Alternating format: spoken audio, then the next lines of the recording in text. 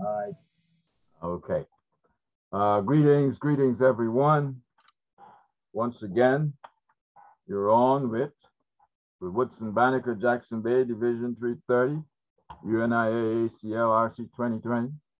And this is our Freedom Friday Forum for July 8, 2022. And we have a guest presenter who I'm sure you will be glad that you didn't miss him when you hear him, because we're going to be talking about his new book. What's up, Chief? Pacifica Black. And this book, it's chock full of information, chock full of history, chock full of the kind of stuff all Black people need to know when it comes to the Pacific. So we're going to start, but you know, we got to do our normal ritual, which begins with our UNIA pledge to the flag. All right, let me recite for you. I commit my body, mind, and spirit to the protection, defense, and security of the red, black, and green. I dedicate my life to the redemption of Mother Africa and the liberation of her scattered Black children. I accept for myself and my descendants the teachings of universal African nationalism, and I promise that our children will be instilled with the purpose and knowledge of themselves as African people, in order that the cause of our struggle will neither falter nor fail until all Black people are free and united through one God, one aim, one destiny. Of course, I can't just leave it there, because I know Professor Q would like to hear the other part that I'm going to be doing, which is the preamble of the Constitution.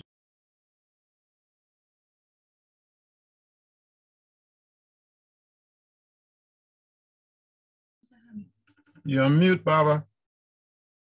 You're on mute, Baba.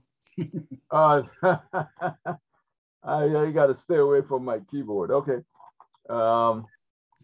As I was saying, you know, Dr. Quito Swan is very familiar with the Constitution of the UNIA. And I'm saying that because when you read his book, you will understand that he made himself very familiar before he got into all this stuff that he wrote there. It's a lot of chock full of stuff. So here we go. The preamble of the Constitution of the UNIA ACL. The Universal Negro Improvement Association and African Communities League is a social, friendly, humanitarian, charitable, educational, institutional, constructive, and expansive society, and is founded by persons desiring to the utmost to work for the general uplift of the Negro peoples of the world. And the members pledge themselves to do all in their power to conserve the rights of their noble race and to respect the rights of all mankind, believing always in the brotherhood of man and the fatherhood of God. The motto of the organization is one God, one aim, one destiny. Therefore, let justice be done to all mankind, realizing that if the strong oppresses the weak, confusion and discontent will ever mark the path of man. But with love, faith, and charity towards all, the reign of peace and plenty will be heralded into the world, and the generations of men shall be called blessed. So you see, we have a very ambitious organization. Generations of men shall be called blessed. All right, that was the preamble to the Constitution. And before I say anything else, let me reintroduce myself. I am Baba Mosi Matsimila, President of the Woodson Banneker Jackson Bay Division of the UNIA ACL Division 330 RC 2020 here in Washington, DC. My co-host is Baba Congo Afrika, Vice President of the Division 330 here in UNIA, here in Washington, DC. And our guest this evening is Dr. Quito Swan. Dr. Quito Swan, who used to be in this neighborhood, I think for quite some time, and I'll let him, give us a little, because I'm going to ask him a little bit about himself and the background, give us a little background. I don't want to talk too much because I was surprised he wasn't here. Yes, Dr. Swan, Professor of African American and African Diaspora Studies at the Indiana University, Bloomington. And he's the author of this book. Let me show you it again, Pacifica Black. And we're going to discuss it here this evening. Oceania, Anti-Colonialism, and the African World. Of course, you might have seen something a little different on our flyer, which is saying that it's about countering the Eurocentric denial of those other folks. You know what I'm talking about? All right. So, Dr. Swan, welcome. Welcome to Freedom Friday Forum. And we'll be glad to see you. Thank you. It's been a while. It's been too long. Last time you were with us, you were live and in person. So, and now I suppose you were in Bloomington at this moment, right? Yes, sir. Okay, all right. So, we're going to be discussing this book of yours tonight, and I'm sure there's going to be other than that. I mean, it's got. I assume it's not assume. I mean, I've looked at it. I've gone through it as much as I could. It's a tome. I mean, it's 300 odd pages, and everyone should have it. Let me show it to you again, because if you want knowledge of the Oceania, the peoples of the Pacific, the African peoples of the Pacific, they have claimed it. You must read this book. I think Dr. Swan is the premier expert coming from the African side of things on this particular area of study. And I'm gonna ask him to start wherever he wants to when it comes to presenting to us tonight. So Dr. Swan, the floor is yours, and that you go from wherever you want. Once again, thank you, Barbara. I look forward to a great conversation, questions, exchange with the community. While I do stand on my research and stand by it, I'll talk tonight about how I think I'm really part of a tradition of Black people across the world who have looked at the Pacific or Oceania as part of the Black world. And so a lot of what I say may come across as new, but from my perspective, I think I'm really been trying to just tap into a broader tradition. And I'll explain what I mean by that. I'm born and raised in Bermuda, which remains a British colony in the Caribbean. I went to Florida A&M University for undergrad, studied computer science, was very fascinated by just the idea of a Black world, decided to study the Black world, the African diaspora at a Black institution. At the time, Howard had the only PhD in African diaspora history. I loved DC because of its Black communities. And so I did my PhD work at Howard. My thesis was on the UNIA in Bermuda. So for me, this is homecoming. That could be a whole nother discussion. But the Black Star Line was really critical in the island. And part of the points of that work was to show, that the Black Star Line's practical, form of help for the Black world was what attracted a lot of Black Bermudians to the UNIA. A lot of sailors, a lot of shipmen, a lot of captains who had actually joined the Black Star Line before Bermuda even had its own division. From there, I connected that part of the Black radical tradition to the Black Power movement in Bermuda, which culminated in the assassination of the British governor in the mid-1970s. One of the key participants in the Black Power movement is known as Roosevelt Brown, but also he took the name Paolo Camargo.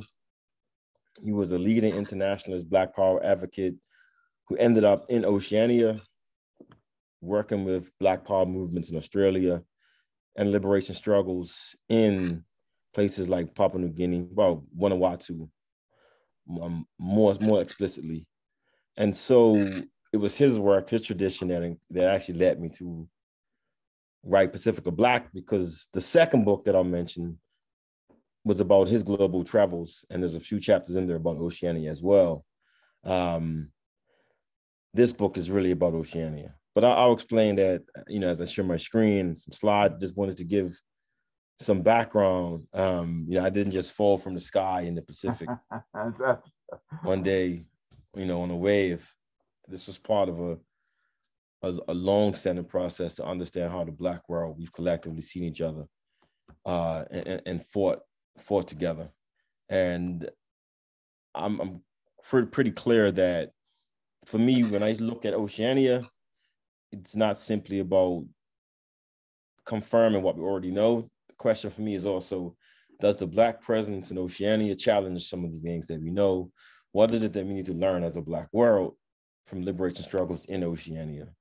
And what are the complications? So a lot of times I found myself being left even with more questions than answers. And I think that's okay. But enough of that. Let me jump to the screen. I know you all don't want to see my face for too long. So I know, say that. You're all right. I do have some audio. Hopefully that will pipe through. Okay. As well. Can we all see that? Yes. Okay. Now I know this is a really informed audience. So I'm sure if I was asked a question, where is this picture from? Pretty sure I'll get, a good answer, but I'll ask it anyway. What does this picture look like? Actually, that's maybe a different question, but what does this picture look like? And when I've asked, straight out of Uganda, man. Could be Uganda, right? Indeed. It looks southern. Looks southern. Yeah. Right. When you say southern as in U.S. U.S. Southern is exactly right. It could be U.S. Southern. This is actually from a place in Queensland, Australia. Ooh. In the 19th century, this sugarcane plantation. The laborers there were forcibly taken from what's now Vanuatu, or islands of Vanuatu, and they were forcibly taken, work sugarcane throughout the 19th century in a illicit trade known as blackbirding. And some 60,000 Melanesians were taken to work on cotton and sugar plantations in Australia and also in Fiji by Australian, European traders, also U.S. Southern Confederates, who moved some of the operations in cotton to Australia after the Civil War. Now this community is known as the South Sea Islanders. So it's another South, so to speak. And the descendants were very much involved in other Black political struggles in Oceania and Australia. But this also speaks to an interesting dynamic that while we may look at Australia as from afar as a place of quote unquote indigenous Aborigines, there are other versions of Blackness in Australia too. Like the South Sea Islanders, like the Torres Strait Islanders, who occupy the northern part of Australia historically and were culturally closer to Papua New Guinea.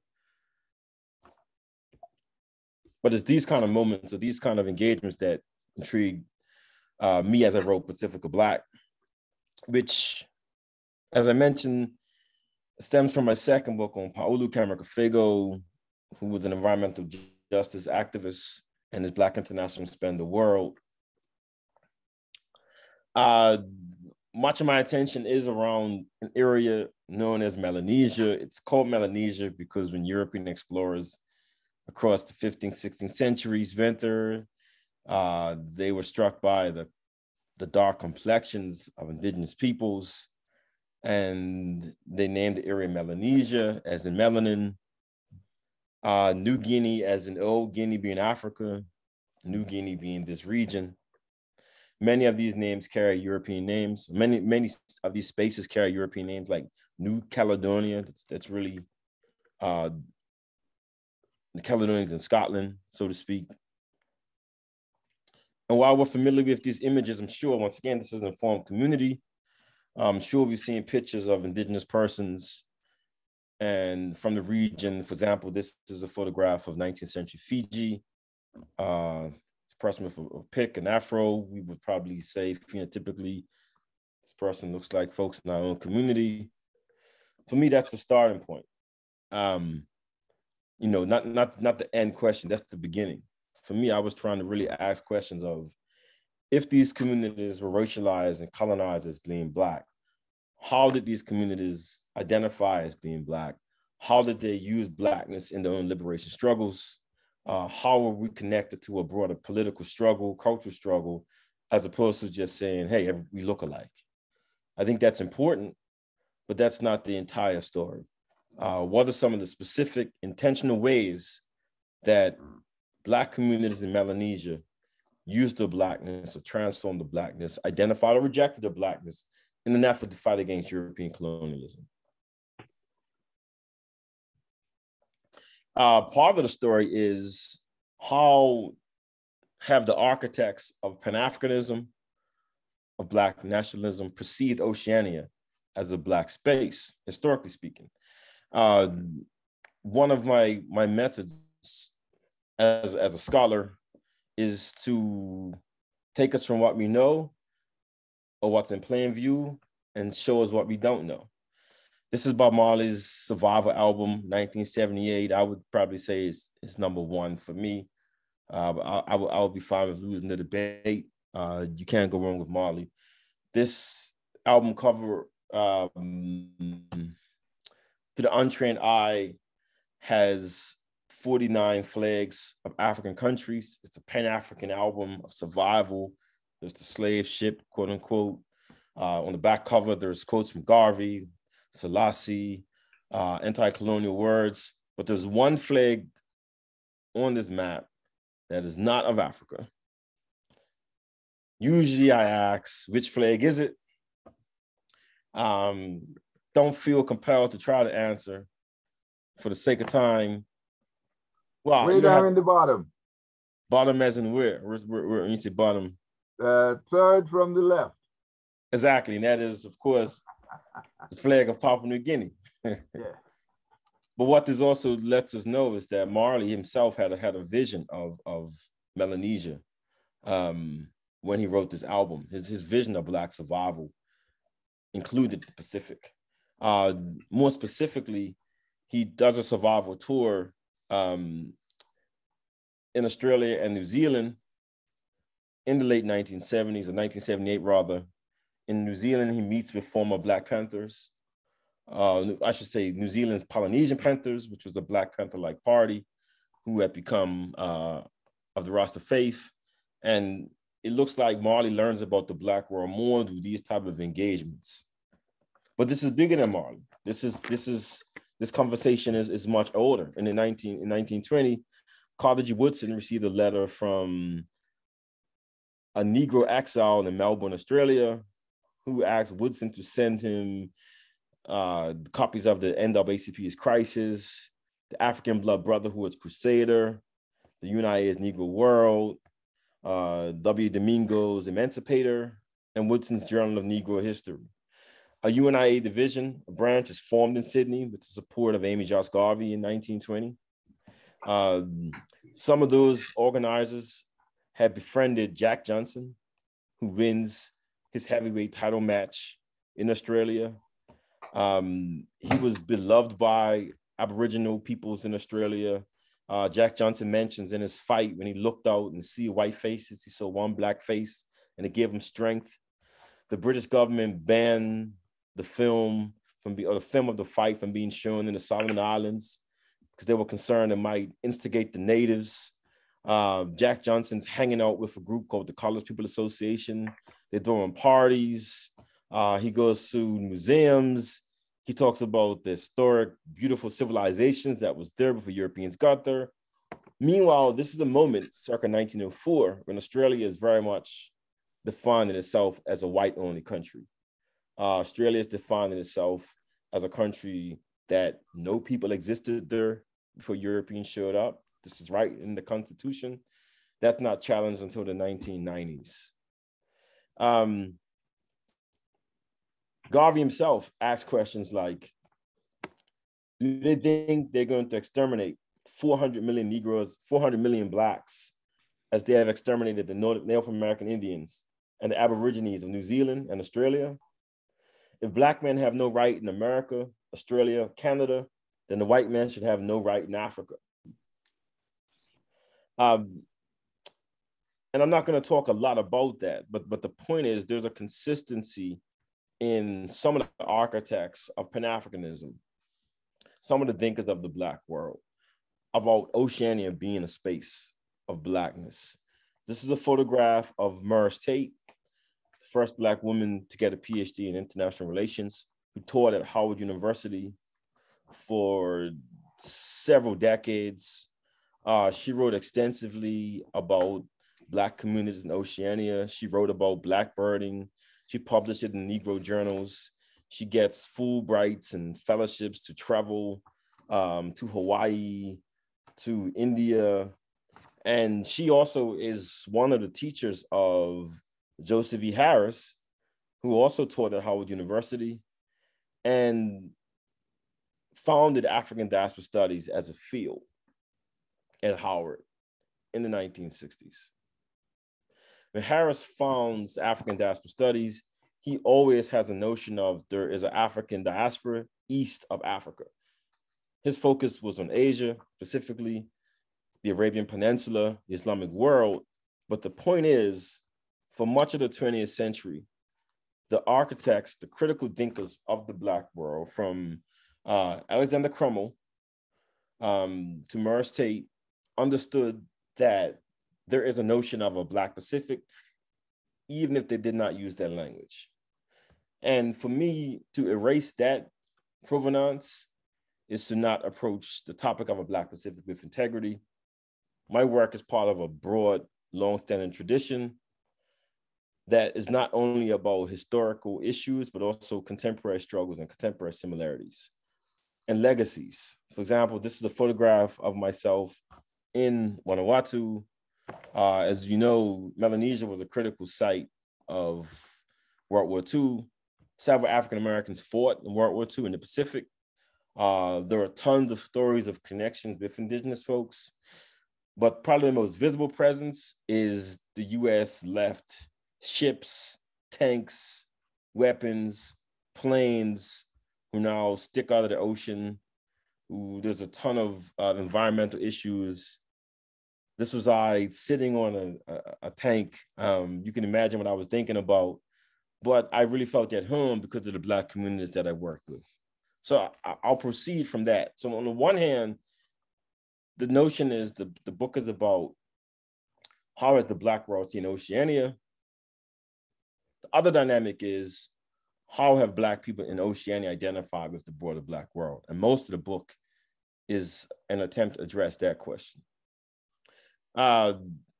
This is a document from early 1950s called The Voice of the Negroids in the Pacific to the Negroids of the World. This is a topic that the United community is quite aware of. This was written by individuals from what is now West Papua, who was seeking help from, this is the article from the Pittsburgh Courier for maybe 1960, 61. They were seeking help from the Negro brothers and sisters in the fight against Indonesia colonialism. This is one of the most critical chapters in the book. For me, as we know, the Bandung Conference is a critical moment of Afro-Asiatic solidarity, and it should be. It should be. From folks like Malcolm, other thinkers, we've used Bandung as a critical moment in thinking about global South alliances against European colonialism. But from the Black Pacific perspective, Bandung also legitimized Indonesia's false claims to West Papua. Indonesia and West Papua were colonized by the Dutch. Germany had colonized what's now Papua New Guinea. As a matter of fact, this was Germany's first overseas colony. It was Papua New Guinea. This was actually before the Berlin Conference. So while when we think about the Berlin Conference, we usually see it as the space where Europe carved Africa. It's also a space where Europeans decided who would get what in Oceania. For example, as part of the deal that France gives Britain Egypt, is that Britain says, France, you can have Tahiti. And we can share Vanuatu. So even Europeans also saw Oceania and Africa and the Americas as part of a big cake to be colonized. That being said, after World War II, Indonesia is given sovereignty. Indonesia claims that West Papua was an ancient land of Indonesia. West Papuans denounced that. The cries went relatively unanswered, but they got support from the international Black world up to an extent. One of the reasons, and these leaders, they traveled through Africa, they traveled to Black conferences. This book, their letter sent to Haile Selassie, letter sent to Nkrumah, acting for support against Indonesia. They felt that many African leaders didn't support their fight because they were, and this is a quote, blinded by Bandung. And for me, that was something really important to think about because like many of us, I've seen Bandung and rallied around Bandung as a place of Afro-Asian solidarity. But the position of West Papua, forces us to think differently and challenges that question to some extent. Ironically, the loudest space of support for West Papua came from Leopold Senghor, who we know as an architect of negritude. We would put him probably on the right side of political writers like Aimé Césaire. But in the 1970s, he allows the provisional government of West Papua to establish a base in the car. And from the car, the provisional leader, his name was Benta Gama, used it as a space to connect with the broader Black world. So in the mid-1970s, there's a major conference of Black writers organized by Wole Soyinka in the car. They meet with these leaders. They make these amazing declarations of solidarity.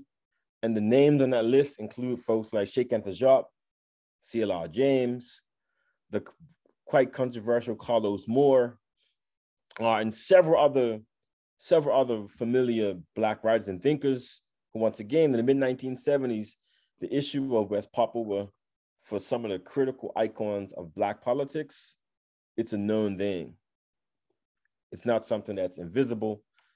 For me, I'm just curious about how we go through these moments of historical amnesia to the point that we now have to go back and remember. And I see there's a question from the chat, but I can't see the chat. Okay, sorry. All right, let's move on. This is a young Kath Walker, one of the most critical activists to come out of Australia, which was a critical site of Black power, Black politics. As I mentioned, Paulo Camargo from Bermuda, is a critical architect of Black power and heavily involved in Black power movements in Australia. This is a photograph of Paulo, a young Patricia Kruger, or Patricia Cora rather. She was a descendant of the communities I mentioned that were blackbirded to Australia, and a young Bob Mazza. They were leaders of a group called the Aborigines Advancement League.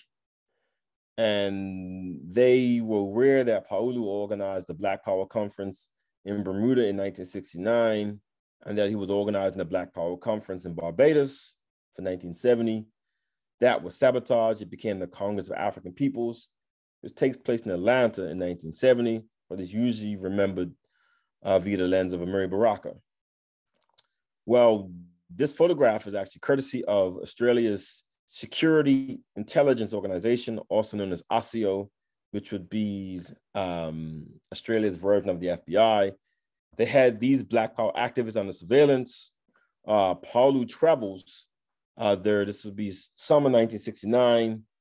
And he is not the architect of Black Power in Australia, but his presence reflects that there was a growing movement of Black Power already there. Hopefully this video will play. It was giving me some technical difficulties. Can we hear that? Yes. Great. Okay, let me just.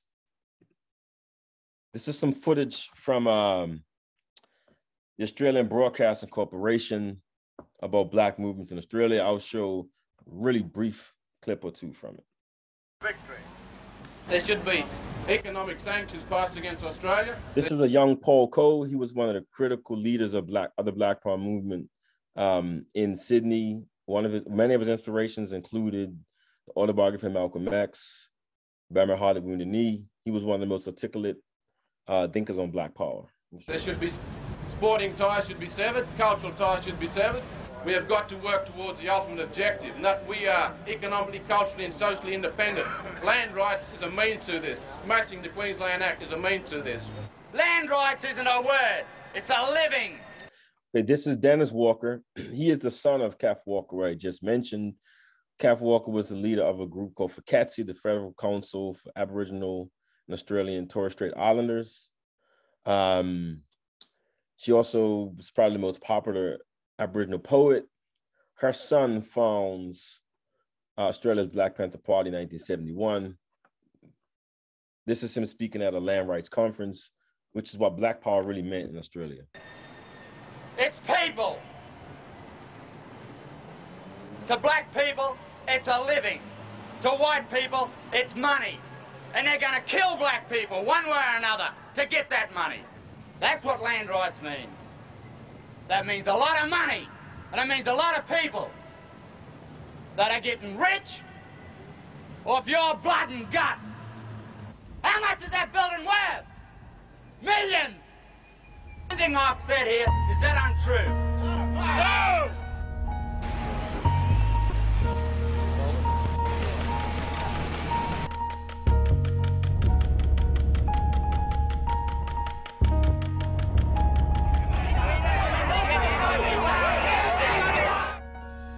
That's a police car they jumped into.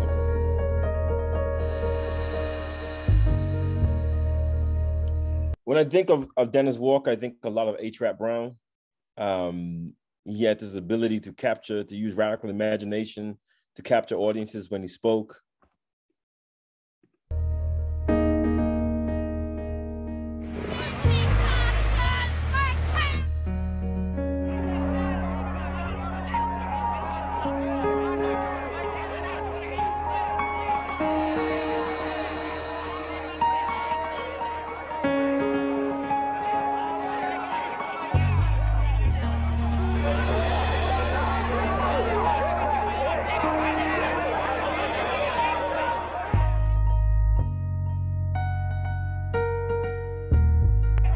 Now, for me, it's important to show this kind of footage because, as I stated, the question is for me, is no longer, look, there are Black people in these spaces. It's what are the political experiences of Black people in those spaces?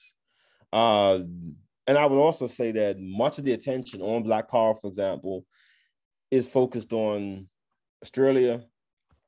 This is also, Papua New Guinea is a really critical space for Blackness. I would argue that to understand Blackness in Oceania, one has to understand Papua New Guinea. It's probably the most important country to understand what Melanesia means and how indigenous communities transformed Melanesia from being a really negative imposed term, a racist imposed term of colonialism, to a signifier of Black power and Black internationalism.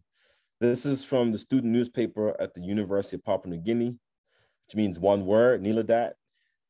It's an article about Black power.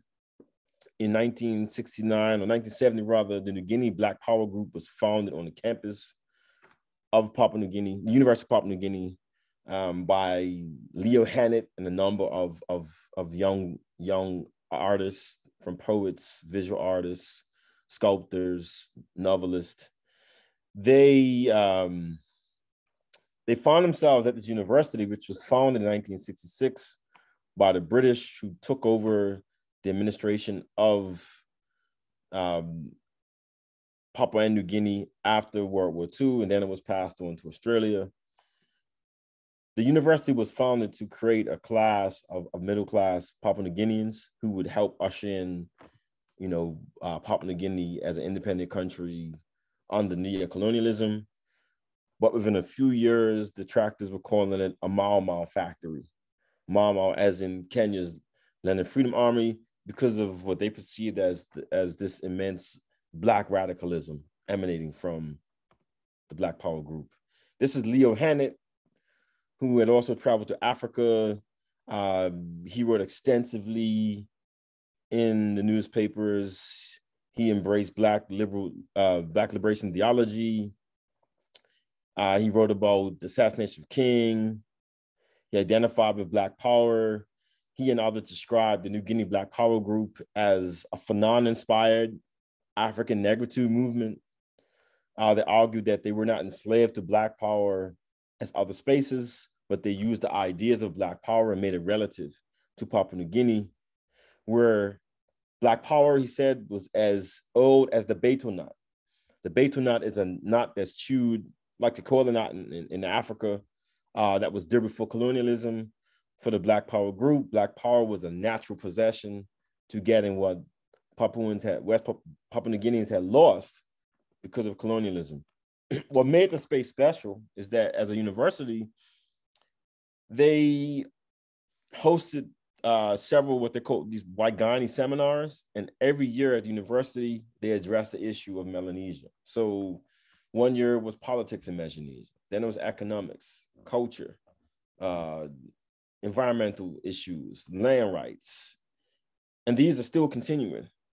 But in the late 1960s into the early 1970s, these conferences and the university are drawing all kinds of Black thinkers and thinkers from the global South, including folks like Paulu Kamikafegu, I mentioned, including leaders from the New Zealand Polynesian Panther Party, to people like Joseph Benyakanen, who actually travels to Papua New Guinea to visit Paulu, who was working in village development. And he actually writes a book called We All Look Alike, which argued that Black people in Papua New Guinea and the rest of the Black world looked alike. This is one of the lesser known books, I think, written by Joseph Benyakanen. But he writes that he only goes to Papua New Guinea because he's invited there by Paulu. In other words, Paulu is the one who puts Joseph Benyakanen on. Paulu was put on by other folks. Joseph Benyakanen also spreads awareness of this activity. There's a much broader tradition.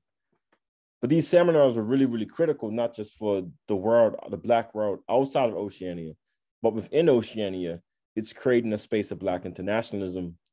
And while Time Magazine, Life Magazine, anthropologists like Margaret Mead are telling us that Papua New Guinea is a land before time, a place of backwardness, for Black people in Oceania, Papua New Guinea is in the forefront. Papua New Guinea is the future.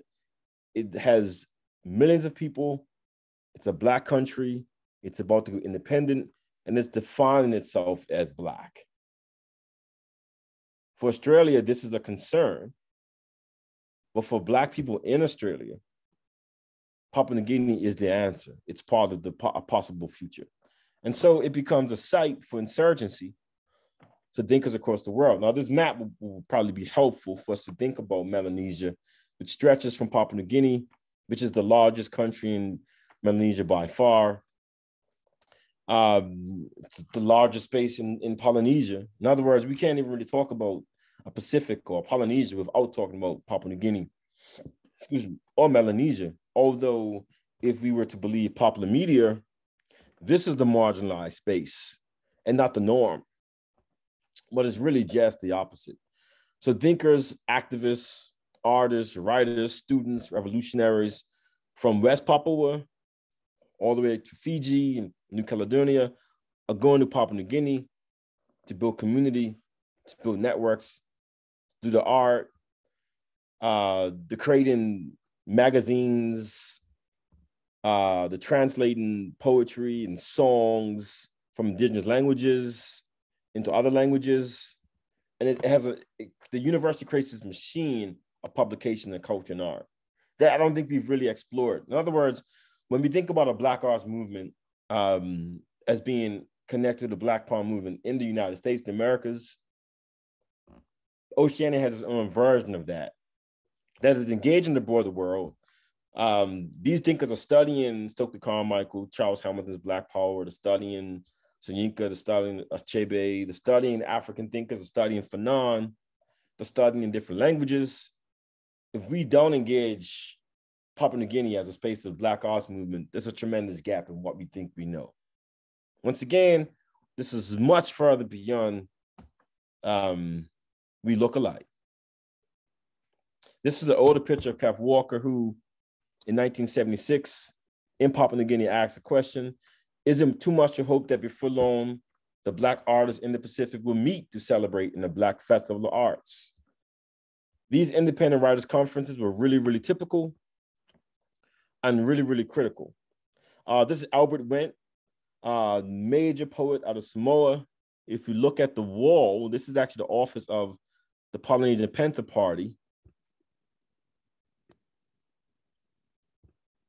We see Guinea-Bissau, Cape Verde. So Cabral is part of the discourses. We're out there, solidarity against colonialism, neocolonial imperialism. This is a young Bobby Sykes, major Black Power activist in Australia.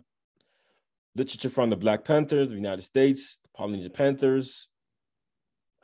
This is what Oceania, this is what the Black Pacific has to offer those concerned with the Black world. And moving right along, I don't want to spend too much more time. I want to take some questions. I also talk about FastTech. There's a delegation from Australia and Papua New Guinea that traveled to FastTech. As we know, the Second World Black and African Festival of Arts and Culture. Now, Papua New Guinea, as a government, was defining itself as the Black country, which is why they send the delegation to FastTech. They made a conscious choice that we identify with the Black world. Australia is just the opposite. Aboriginal peoples had to fight Australia to allow them to go, quote unquote. But this is a really critical moment. Some of the activists I interviewed mentioned meeting folks like Stevie Wonder, meeting Fela, going to Fela's shrine, being blown by the sea of the Black world. They spent time in Ethiopia. They learned a lot. While we sometimes look at these festivals as spaces where politics don't take place or don't extend beyond the life of the conferences, this was not the case for FastTech. Also, Six Pack. Obviously, we know the Pan-African Congress that takes place in Tanzania and Dar es Salaam in 1974. There also was a contingent from Vanuatu that went. They were sent, or they were encouraged to come by Paulu once again. They were followed and surveilled closely by the French and the British, but they took these experiences back to Oceania with them in their own political struggles. Fiji, and each of these photographs represent a chapter in the book, which loosely represents a particular country. So I discussed, I think, 7 countries in Oceania, which was quite a bit. This is a photograph of a really critical activist named Emilia Ruka Tavuna, who was a leading radical thinker in Fiji. She was director of the Fiji's Young Women's Christian Association, the YWCA. She transformed it into a radical space of environmental justice, a space of the nuclear-free Independent Pacific Conference. Her mentees, Vanessa Griffin and Kerr Slater, were heavily involved in Oceania Pacific struggles. Because of Fiji's position geographically and also as a bridge between quote unquote Melanesia and Polynesia, it became a really critical site of radical organizing. Although we might look at Fiji as Fiji water or a place for tourism, we may not see it as a place for radicalism. We probably should. They organized the Pacific Women's Conference in '75 and also helped host the Nuclear Free Independent Pacific Conference, which was a major moment of regional diversity and a pushback against European colonialism. They argued that countries like France and the United States tested nuclear bombs in the region because they were colonized by those spaces. So to be environmentally safe and healthy, to stop nuclear testing, they needed to be free politically. They produced this really amazing newspaper called Povai, which is a window into liberation movements across the region.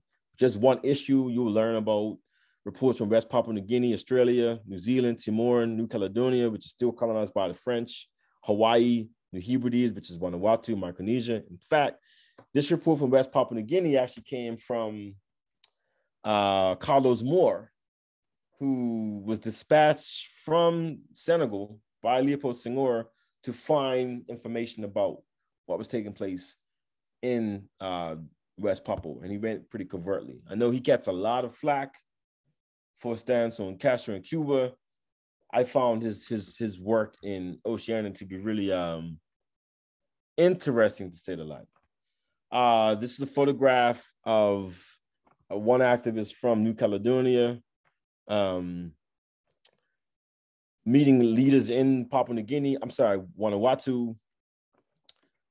This is a photograph of a flyer, rather, of a sister, Susanna Winnie, who was a leader of the Kanak struggle.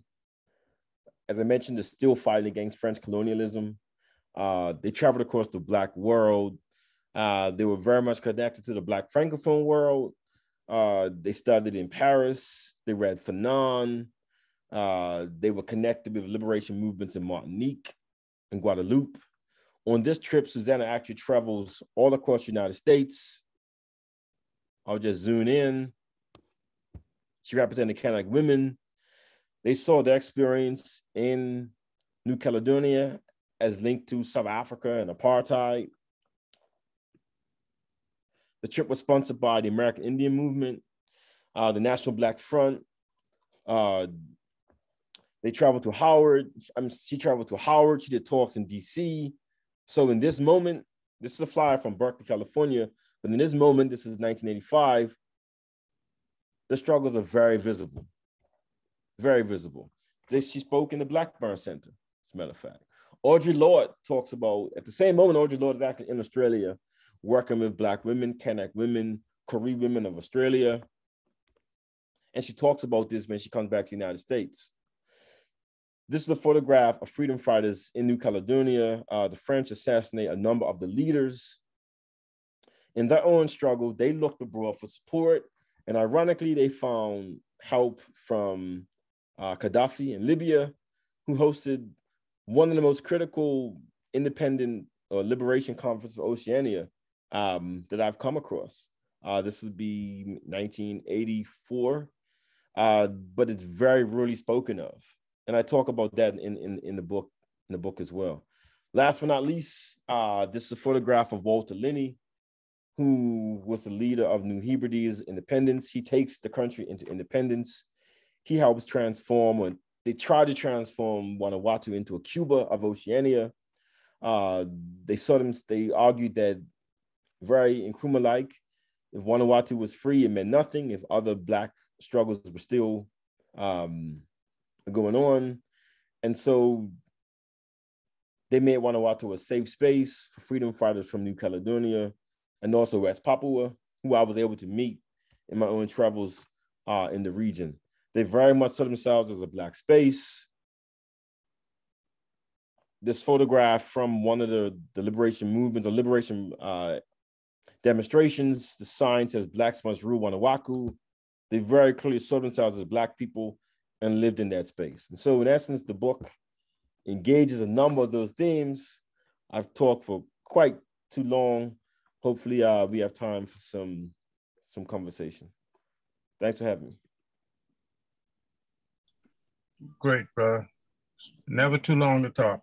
I'm telling you, brother, you're dropping science, man. You're dropping some very important stuff, man. Thanks, brother. You know, this is an area where we are really short when it comes to information. We are at a low level when it comes to information coming out of the struggles. And what you're dropping on us regarding the freedom fighters and their international connections with the continent of Africa, including Gaddafi. You know, this is the first time I'm hearing that. But, you know, it means that things are still happening, because I understand that there have been some civil wars there. Could you expand on it? Was this something to do with left and right, or progressive and colonial types, or what was that? In New Caledonia, I think, was one of them. Yeah, New Caledonia is really complicated. They're colonized by the French. The French used New Caledonia like Britain used Australia as a penal colony. Mm. So they send convicts to New Caledonia. They give them land.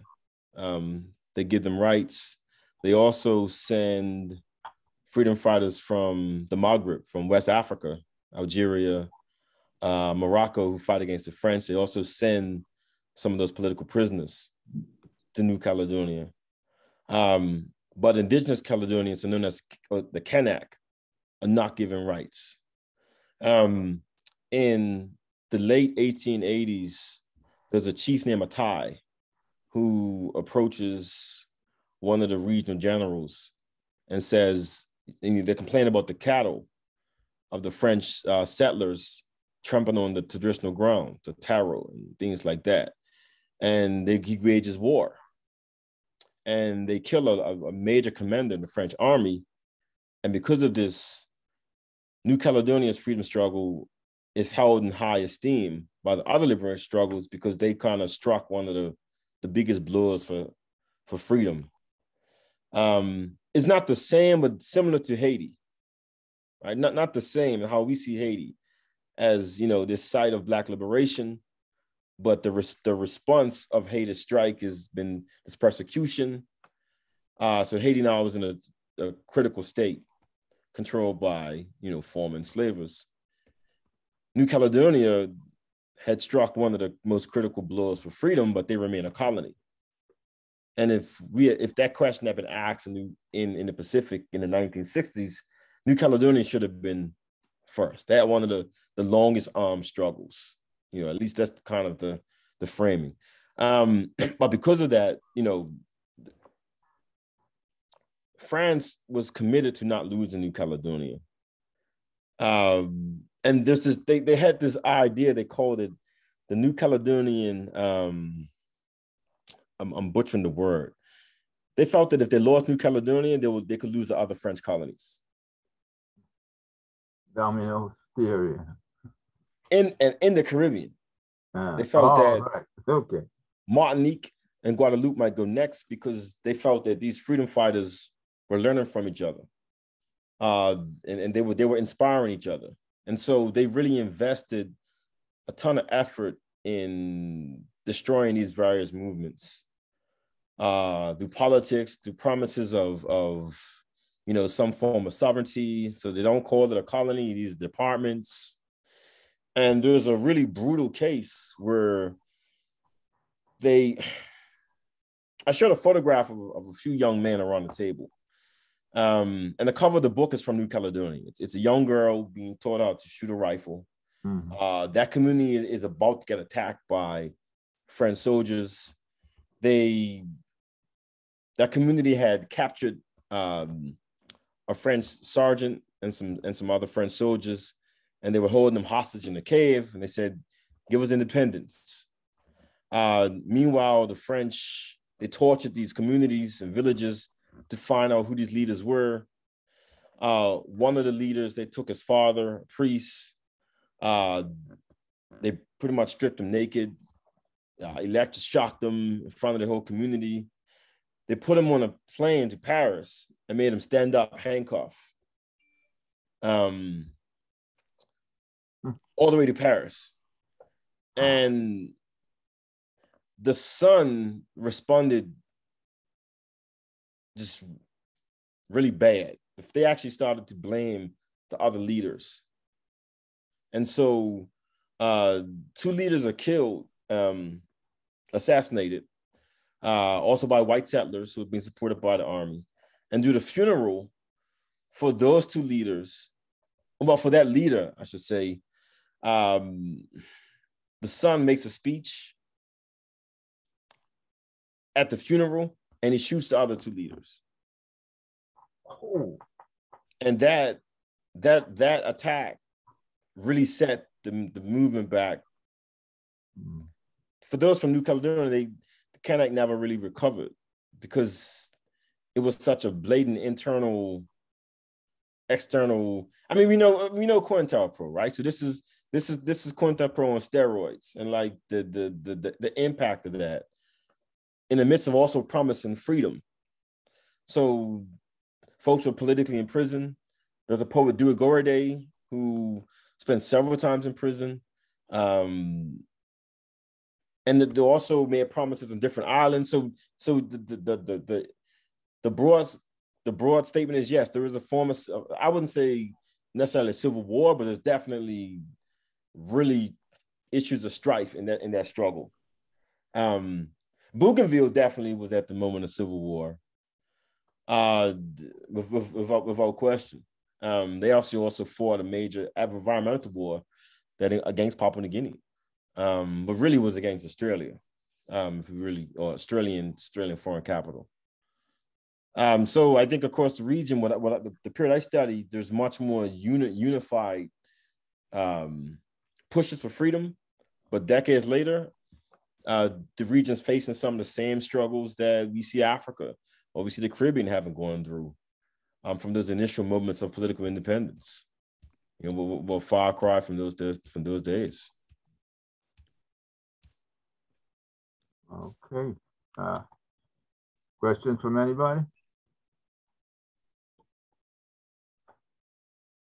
Well, I don't have a question per se. I'm just impressed. I was texting you just now, man. It's good to see you, by the way. It's excellent to see you. Yes, and sir. I see you ain't let up, man. You ain't let up a bit. You're speaking truth to power. We need that.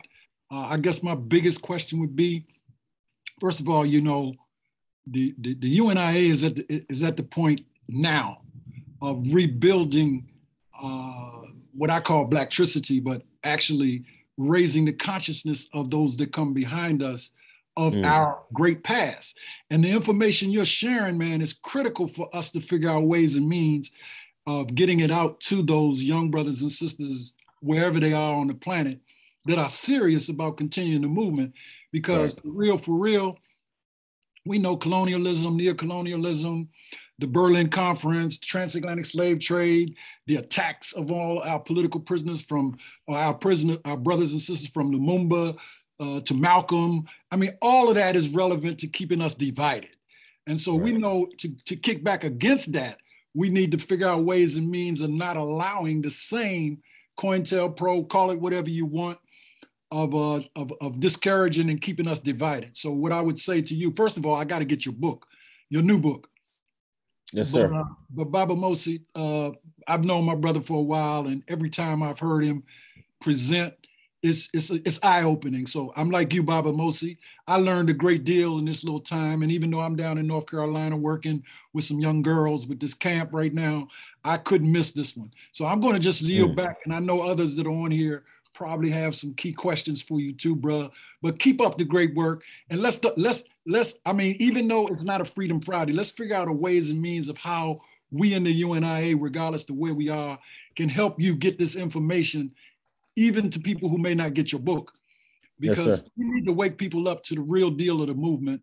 And you drop some real serious stuff that we need to really be clear on. And now that our traveling ambassador, Brother Renoko Rashidi, who is still our traveling ambassador, he used to wake us up on a lot of levels. But it's true that you're doing the work as well. And we got a lot of brothers that are still above dirt doing the great work. So we need to figure out ways and means of how we can support you and to advance the work that you're doing so that we can come off better in the future. So Baba Mosi, I yield. No question. Just keep up the good work, brother. We with you. We got your back. Let us know, the UNIA, how we can be more supportive of the work you're doing, because it's critical that our people...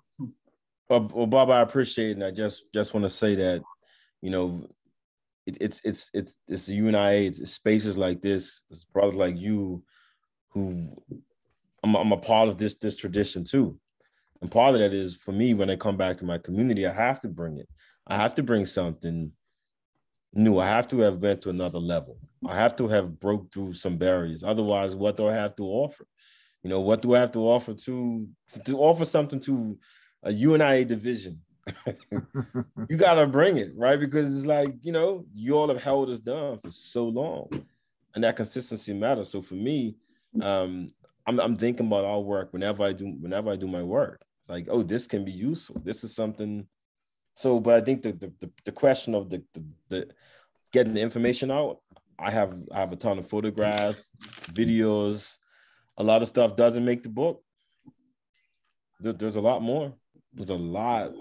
Art, poetry, visual art, cosmology systems, ways of thinking of the environment, solar power, deities, ancestor reverence. There's a lot in this space that we could engage. So, I'm back and forth in DC.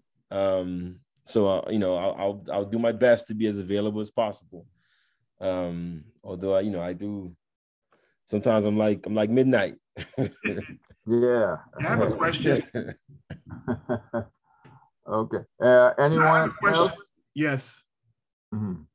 The question I have you ever given a thought in terms of other historians are creating like a knowledge expert system where you could put together some of these linkages together in some type of system that the children can access or ask questions of using like AI? Could you, it sounds really interesting what you're saying. Could you what would that look like from your perspective? It's a possible, if you was thinking about creating like a database of the different data points in terms of using some standard adjectives, noun, verbs with some type of as a social studies framework. So you could put together some type of a learning system where you could put together the different commonalities of history markers, as well as tie together some of this stuff you would access if he was in terms of like a history AI interface. No, I think that would be great. I think I've been spending my time building my archive, trying to make it that as accessible as possible. But I think what you're describing is really important work. That, I don't think I would want to do as an individual, but maybe as part of a collective or a team of folks who have some of those technical backgrounds. I'm very comfortable with technology, but I also have a lot of content. Right. So for me, I think projects like that, are critical. I would be open to doing it without question. The reason I asked the question because I noticed that that's what's going on in the major, quote unquote, some of these IT companies and these knowledge management companies, is that they're creating like a European framework. But the thing about it is, if we don't have our own African presence, then the psychology of learning becomes Eurocentric, and that's another way that they could do like colonialism in terms of put it on automatic control, cruise control. Right. Thanks for the comment and question. Anybody else? Yeah. Who's this? It's Rafiki. Rafiki. Yes, sir. Okay. How you Africans doing? Ready for the revolution, bro. Right. Ready for the revolution. That's right. Yeah, this is extremely interesting.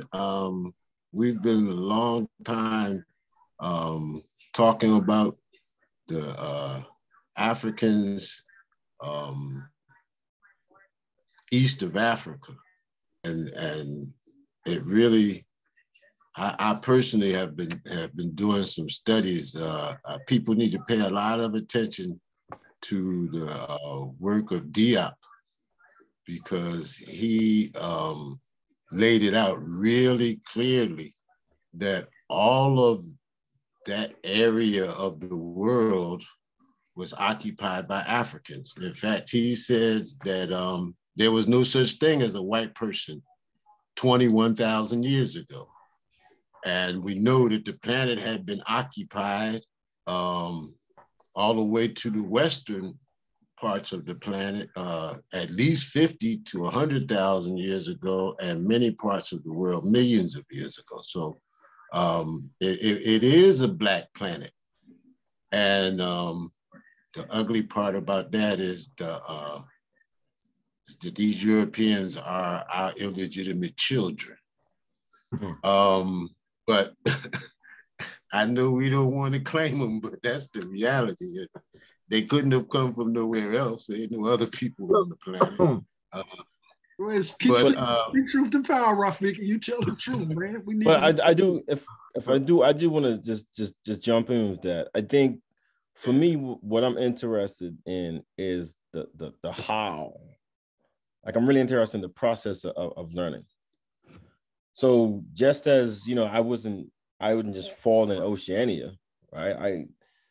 I'm interested in Jacques and like, it's Jacques in Paris. At what point does Jacques meet other indigenous folks from the French colonial world in Oceania? And if we back up, that's also a tradition. When Aimé Césaire writes a discourse on colonialism, he talks about Tahiti. He talks about the French colonial world. Ho Chi Minh talks about, oppression in Senegal, oppression Tahiti. Jane and Paulette Nadal, they critique Josephine Baker for playing a Tahitian indigenous person in a problematic way. Their journals around, decolonization, they're talking about Oceania. Jacques and Presidents African, it's publishing some of these writers from New Caledonia. And there was one priest, his name was Apollonia, because just as the Black world ended up in London, like all the French colonial folks are going to be in Paris. There was a dissertation that was written by a New Caledonia, a Kanak priest, which was about Black culture, that was going to be published by Presidents African and Jacques, but that priest dies. It still gets released, and it becomes one of the philosophical, I guess, inspirations for the Black Power movement in New Caledonia. But, I'm excited that you mentioned Jacques, because Jacques is part of that. He also has this direct contact with folks. Really what I'm saying is that's what I'm intrigued by, that direct contact. He knows some of these folks by name and by work. I think it's really exciting. Well, what I wanted to try to query, or at least add to the conversation, because what you've done, at least for me, is drawn a picture of the universal nature of the struggle of Africans on the planet, especially in this modern context of the colonial era and the neo-colonial emergence that has swept the world. And in keeping with that reality, this militarization of capitalism and imperialism, the extension of the US Pacific Command in league with the African Command and the Central Command, the activities of the IMF and the World Bank. You know, when we look at Africa, when we look at the US, when we look at Europe and other places in the world, we see the commonality of this imperialist enterprise and the methods that they use. And now they have this, what they call it, a pivot, a pivot to Asia. And I was wondering to what extent the struggle that is going on now is consciously aware of these kinds of modern linkages. The spreading of the US Africa Command to the US Pacific Command. How do these factors now, because I mean, I know they still have a colonial situation, but these are neo-colonial mechanisms that are being used to perpetuate that situation. And I wanted to see if you could give me some understanding of how the people in the area view imperialism and the anti-imperialist struggle, particularly in relationship to these military kind of efforts that imperialism is engaging in right now. Yeah, that's a great, a really broad question. It's also historic too. So for those who know my earlier work, my first book on Black Power in Bermuda, and actually the second book, Paulus Diaspora, I studied surveillance of global Black Power struggles. And so for me, part of my research methodology is mining some of those, you know, the view from the state. And so, you know, I've come across some really interesting US military and CIA documents that talked about security problems in Oceania. This is around World War II. This is also 1960s. They reevaluate. And they were concerned about how independent struggles would impact the plans to militarize the region. And they're thinking decades down the road.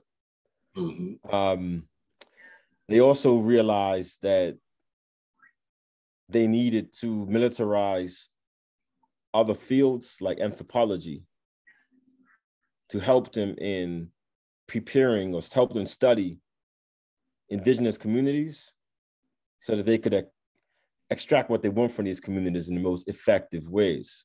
Right. So Margaret Mead's career, it's partly based upon her work for the military government, for the US government, who funds her work. And she's very, you know, she knows what she's doing. And there's a Black feminist anthropologist who passed away, and her name is Angela Gilliam. She did a lot of work encountering Margaret Mead's, or exposing what Margaret Mead was about. So for example, when Margaret Mead is you know, her work is based upon saying all kind of mystical, incorrect perceptions of Black people, indigenous people in Papua New Guinea. She actually runs into some of these students from the New Guinea Black Power Group who challenge her ideas and say, wait a minute, that's not what my grandfather said. That's not my grandmother. That's not my community. But the voices are really much silenced. But to fast forward, there's extensive campaigns used by the US military, as well as France, Australia, to control the region. France and NATO. Britain. Sorry? I said NATO. Yes, exactly. And other versions of that, right? Other Pacific versions of that. A lot of it circulated around the question of nuclear testing. And because with the US controlling Guam, placed it in Micronesia, while we look at the bombing of Hiroshima as like the ending because it ends World War II, quote unquote. It's the beginning. The U.S. drops over 500 more atomic bombs in Micronesia after that. So the notion of the Hiroshima is the bomb and it's over is really a facade.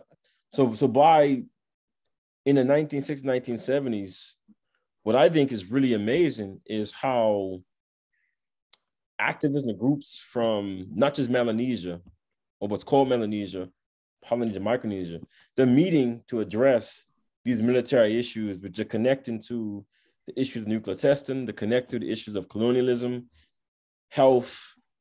They know they're being studied in a way that doesn't represent who they are. There is an understanding. There's a clear understanding of what's taking place. And I think for the younger generations, I think they're starting to revisit and re-understand what these elders were talking about in the 1970s, 80s, because in the 70s, they were talking about the sea levels rising. Now those sea levels have risen. So the elders aren't crazy, quote unquote. Like it's obvious that there has to be this engagement. So I think for Oceania, I think it's a clear, and I'm not saying that, okay, everything that's militarily done, there's a awareness, but there's a critical mass organizers who know how global this thing is. But it's also a really diverse space. And, you know, most of my time was in Vanuatu and Fiji. And I met several organizers who were trying to go back to indigenous forms of currency, indigenous ways of knowing, food ways. They were trying to separate themselves from, you know, what was taking place globally. There were students at the University of South Pacific who couldn't find jobs, but they were actively working around solar power and indigenous technologies. Australia is a different landscape because Black deaths by police custody is one of the leading causes of death for Black people in Australia. So there are these diverse day-to-day issues. They're not all the same. But I think there is this interesting internationalist idea or understanding of the Pacific as a whole. Much more than I think some of the nationalist space. When I say nationalist, I mean European created nation state dynamics, I think, that we fight with in the Americas. I want to say it's less than that in the region for the folks I work with, but I could be corrected as well. But that was my perception. Thank you.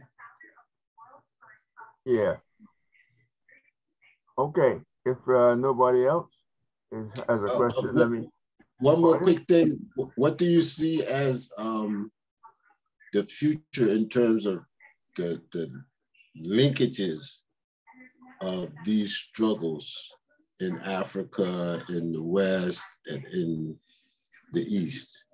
What do you see that can come about to create a really kind of internationalist solidarity around those common threads? Yeah, I think that's a great question. I think it involves, for me, I think a practical space would be, I mentioned the thinking of a Black Pacific before. And if you think of a Black Pacific, right, a Black Pacific for me is not just Black people in Melanesia. It's Black people in Colombia. That's right. We see what just took place with the elections in Colombia, and obviously, you know, we know how these things work. But Colombia has a strong, you know, tradition of maroonage and Black liberation struggles. We could think the Black population in Panama, Costa Rica, that's part of a Black Pacific. Mexico, United States, California could be seen as a part of a Black Pacific as well. And if you think more about the framings now going west of the United States, obviously there's China, there's Asia, there's Micronesia, there's another thinking that connects us to the Indian Ocean. And I think some of the connections with Oceania are coming across the Indian Ocean. and not just out of the Atlantic. For example, Diego Garcia, when activists were talking about the militarization of the Marshall Islands, they're also talking about Diego Garcia. As a matter of fact, I think when we think of Pan-Africanism, so many of these critical moments take place on the Indian Ocean. The Sixth Pan-African Congress, Tanzania, that's Indian Ocean. South Africa is also Indian Ocean. Mozambique and Frelimo actually had some serious connections with East Timor and freedom fighters out of West Papua. I think those are historic connections, but some of them are also contemporary. I think some of these connections, it has to be intentional work done by how these regions see themselves. Can East Africa imagine itself in connection with a Vanuatu? Because, and I'll end with this quote, because I think for me, Vanuatu was independent in 1981, which, and I don't want to glorify it, but in many ways, they had the unfortunate ability to see some of the pitfalls of these other struggles and to craft a global vision. As I mentioned, they saw themselves as the Cuba of Oceania. They embraced Pan-Africanism. They incorporated red, black, and green in the flag. They created a group called the Melanesian Spearhead Group for Melanesian states. Like those are intentional forms of Black internationalism. But I just want to read really quickly, if I may,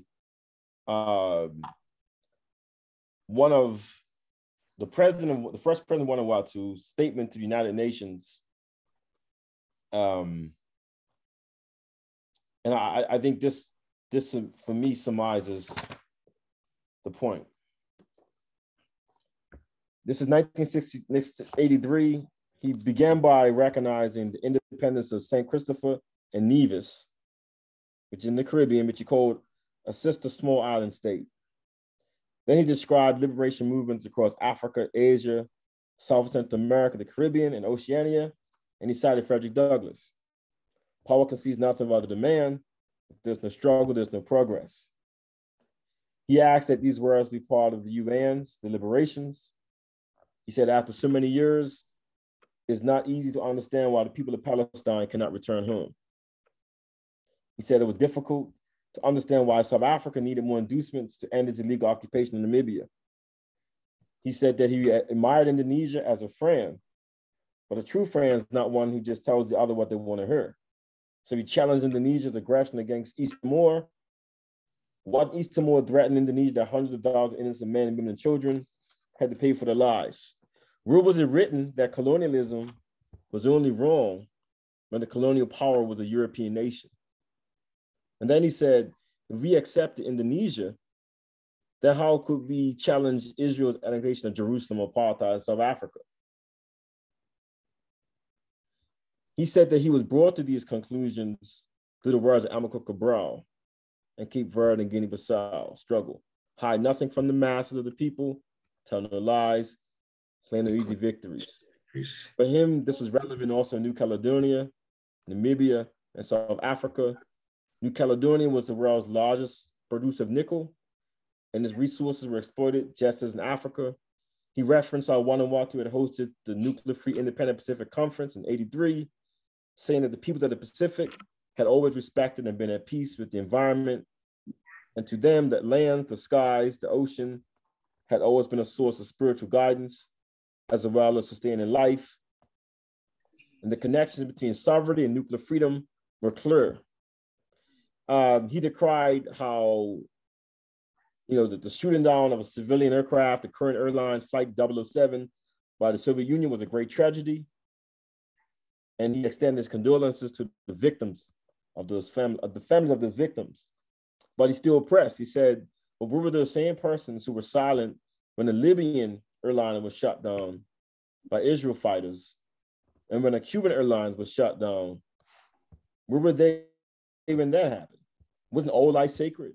The lives of the Vietnamese, East Timorese, Palestinians, Lebanese, Iranians, Iraqis, Chileans, Filipinos, Guatemalans, Angolans, Namibians are all sacred. So for those who were willing to isolate Soviet Union, why were they not so unwilling to isolate South Africa? And I'll leave it at that. But that's, for me, that's that kind of vision, that kind of thinking from Oceania, from a place that's supposed to have not been identified with the Black world. That's the kind of vision I think we still need globally. So when we think of the Pan-African thinkers of the world, we should say names like Walter Linney and Huda Linney. Like, we should know that. We should know that statement. And when I teach in my classes, I use that because it's such a comprehensive but succinct vision of Pan-Africanism for the world we find ourselves in. And I'll end with that.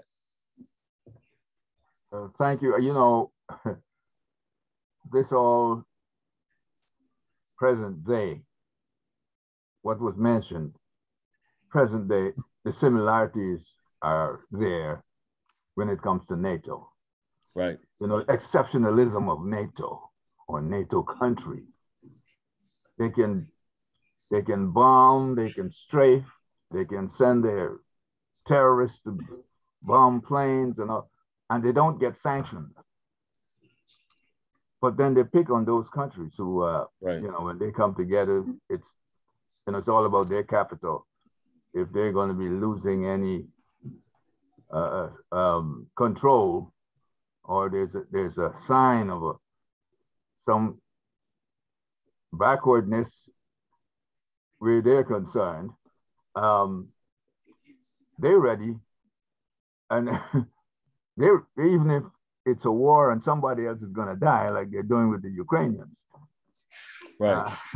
But you know, you also mentioned, you know, okay, we aren't paying attention to what the people of the Africans or Black folks of the Pacific are saying, and they're not saying anything different.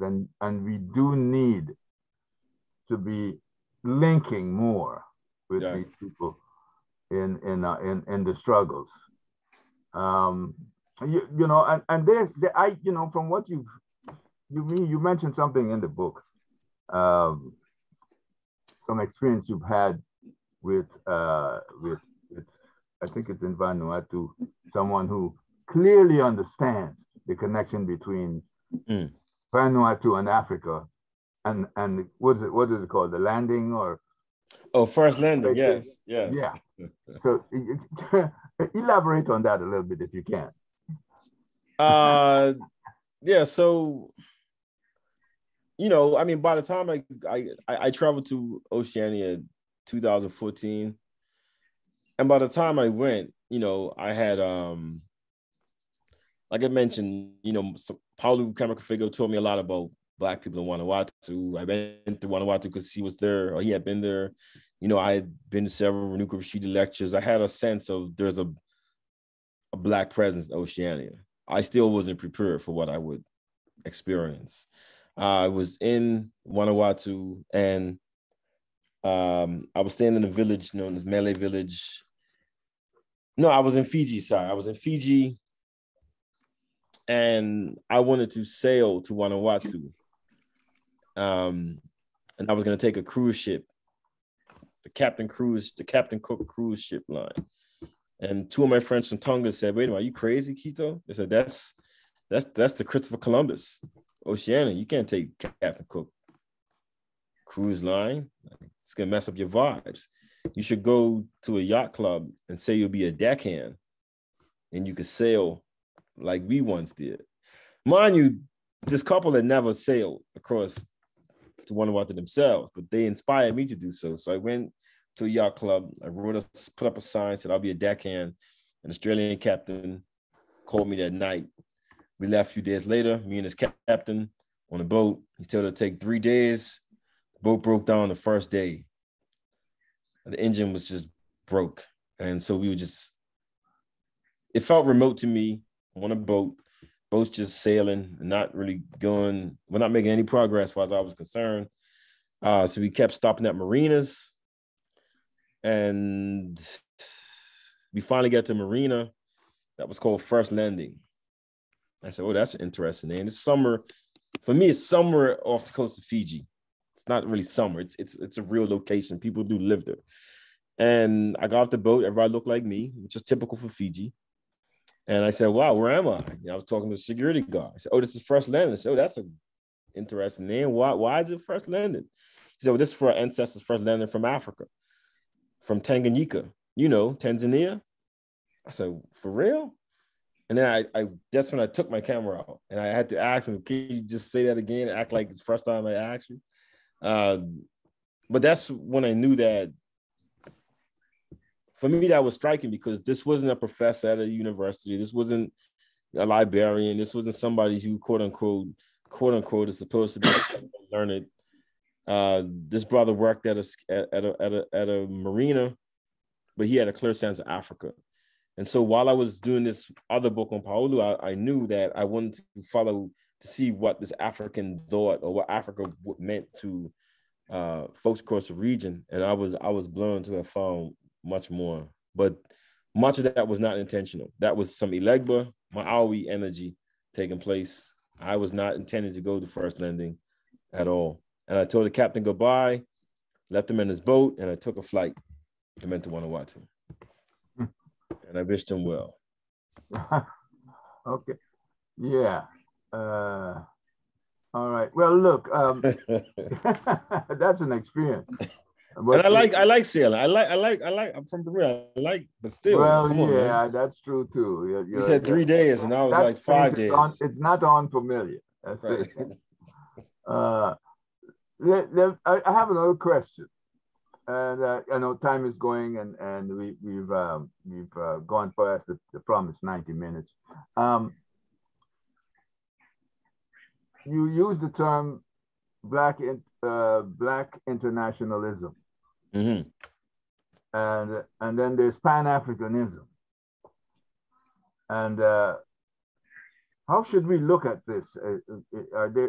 Is there any clue? I mean, let's analyze that or let you analyze that for us. I mean, in the sense of, in using these terms, where is there a similarity or difference? Right. Well, I would say I identify myself as a Pan-Africanist, without question. I think very much like Peter Tosh, as long as you're a Black man, no matter you come from, you're African. I'm fine with that. But I think for me, sometimes Black internationalism might be useful when we think of ways in which Black people might have thought themselves internationally. But Africa is not always the first question. It may be part of the question, not the first question. So, for example, when we think about other connections with the global South or the broader global South, in other words, Africa's connection to indigenous populations of South Americas, India, Asia, is it always through a Pan-Africanist lens? I don't think it has to be, but I also don't think it's necessarily an antithesis to Pan-Africanism. I think there's some space in between. I think sometimes our internationalism might not always be overtly political, but there may be some international connections culturally that are just there. I think Pan-Africanism is a form of Black internationalism. I think Black power is a form of Black internationalism.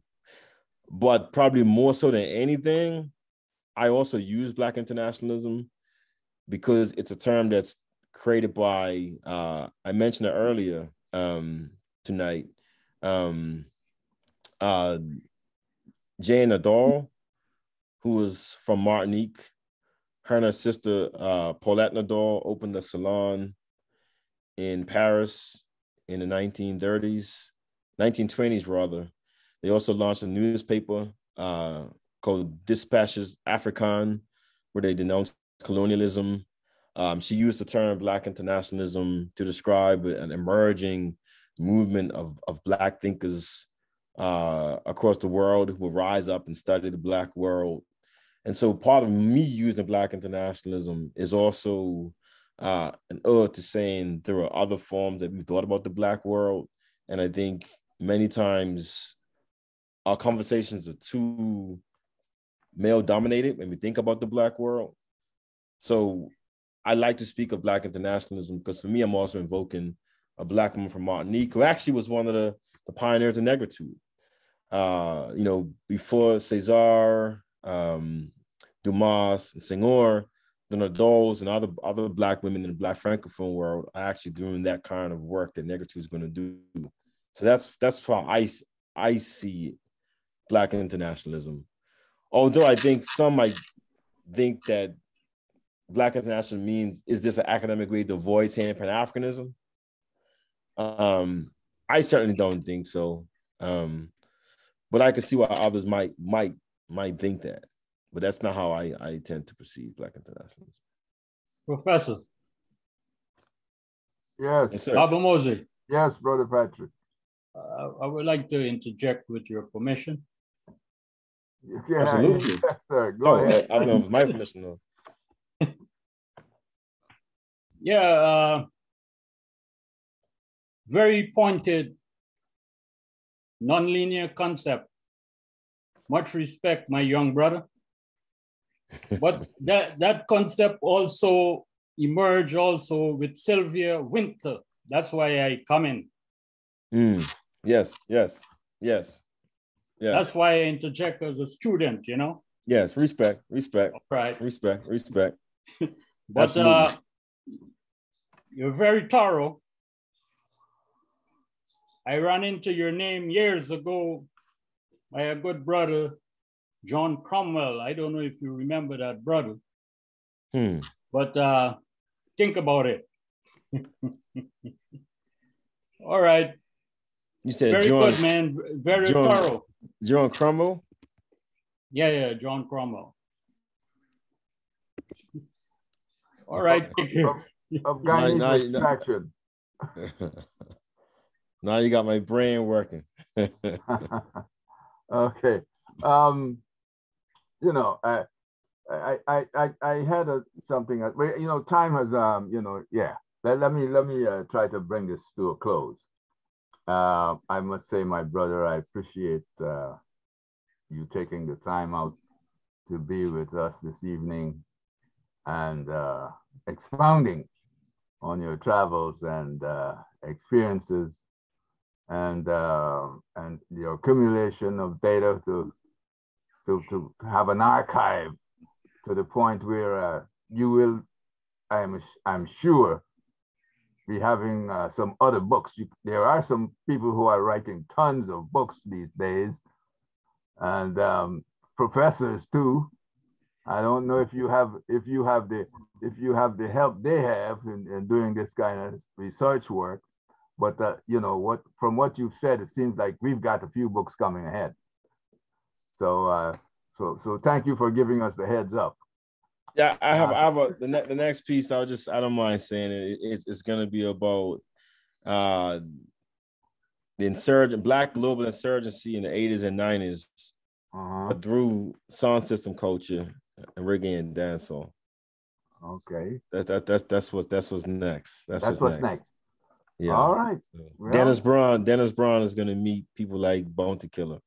Okay, you've heard it first here on Freedom Friday Forum. Yeah. Dr. Quito Swan is going to be bringing out another tome for you, and you know, hey, and we waiting with in bated breath here because listen, let me show again. Let me bring this forward again. His book, Pacifica Black. You need to read it so you can understand a lot more of what he did not go deep. I mean, this is deep stuff. He tried to give you, you know, the first paragraph of each page in what he has said. But it's a good book. From what I've skimmed through, because I couldn't get to read it in time for this. But I had some more questions, but that might lead us into 9 o'clock, if you don't mind. Well, the question would be, as you call them, oh man, well, you're speaking about this, the earlier researchers, Black, and one of them is Dr. Harris, it was? It's Joseph Harris, yes. Yeah. it seems that some of what he came up with is that we should not look at, because there are Africans everywhere in this historical way, we should not look at it as, you know, the world has always been black or something like that. I may be misunderstanding what you, but I think you know what I'm talking about, right? Yeah. Yeah. Well, clear that up for me if you can, please. Well, I think what I was drawn from him is his notion of the African diaspora is it doesn't start with the Atlantic slave trade. While we can't deny the significance of the Atlantic slave trade in the modern world and its impact on Black people, where Black people are now, African diaspora as a history, as was mentioned before, starts before Europe's even an idea. The question of African world is much older. That's in Asia, and there were different cycles of diasporas. So that's pretty much what I was trying to invoke, because part of it is now, you know, folks will say that the new wave of looking at the African diaspora is looking at Africa and the Middle East. But Harris, that's not really new. It's maybe a return to a discussion, but the notion of a Black Atlantic as the way we think of the Black world, we've thought beyond that historically as African people. And quite frankly, now there are studies, you know, just to go back to the Pacific, some DNA studies that show that some of the individuals who first left Africa share the same DNA of Aboriginal Australians, who literally walked into Australia before there was water between Papua New Guinea and Australia. So these are much older conversations. That's not my you know, that's not my bag. You know, I know to an extent. There's anthropologists who talk about Lapita culture and ways from 4,000 years and how they've traced pottery across Vanuatu to the Solomons that end up in Hawaii and New Zealand that are unpacking what it means to be Polynesian, because white folks, of course, you know, if you can sail, you must be white, or some lost white tribe, the same set of Africa. So they've convinced the world that Polynesians are advanced and Melanesians are backwards. The anthropologists are unpacking that, you know, step by step, dig by dig. So some of all those kind of earlier questions are different discussions, but it doesn't take away from the impact of the Atlantic slave trade or the Arab slave trade of African people. But our diaspora is even beyond that. So, you know, that's for me, that's what Harris makes us think about. But what we do in our practical lives is another matter of how we, you know, the challenges we face in this world sometimes take priorities in how we think about ourselves historically as well. So that's Harris for me. That's yeah. Well, you know, thank you. You know, that's not within your scope. And we can leave that for there. So many students out there, they got lots of work to do. They can go out there and dig a little more or try to challenge what Harris said, whatever it is.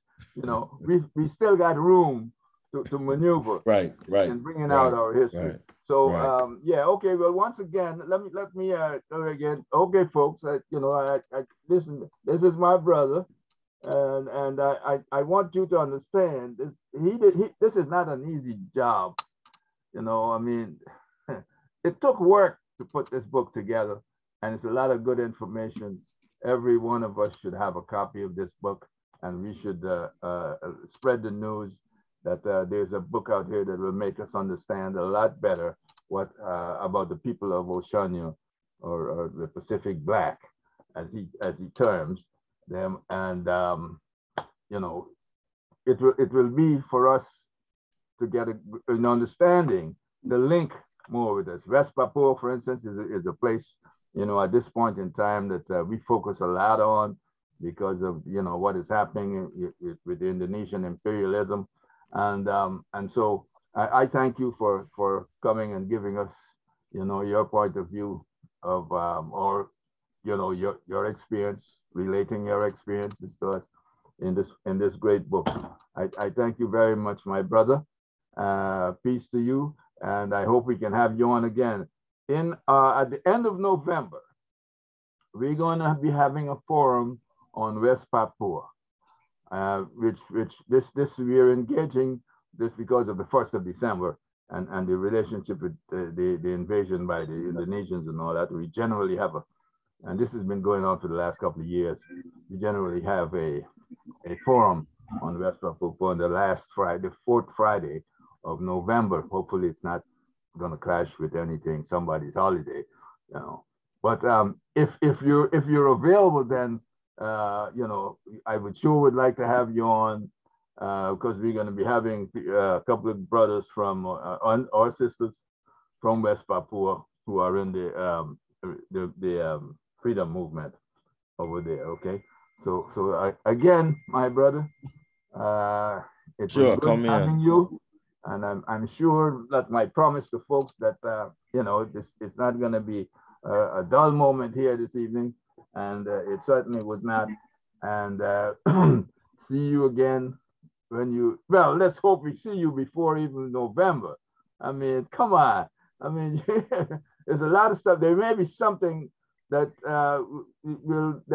topical about that area in the news. For instance, now you know, the U.S. is talking about, or Australia is talking about making threats towards the people there and all that because of the Chinese and all that. I'm sure there's going to be a lot more issues with our Black folks in the Pacific that we may need to discuss. And we'd love to have you on if you're available to do that. Thank you, Baba. Okay. Thanks to the audience. Thank you very much again. Thank you, folks. Thank you for being on this Freedom Friday. The next Freedom Friday will be, I think, the 22nd of this month. We will let you know then what the topical issue will be. It certainly will be a topical issue. We want to be dealing with the issue of Colombia, something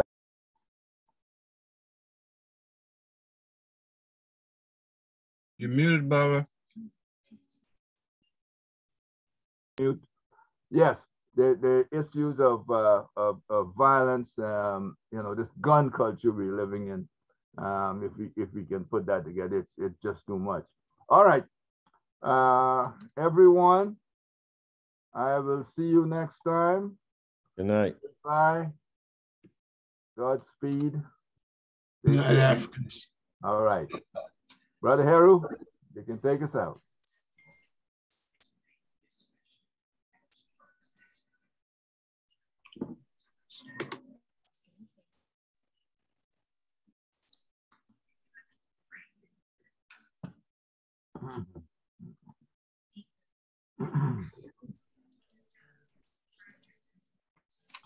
All right.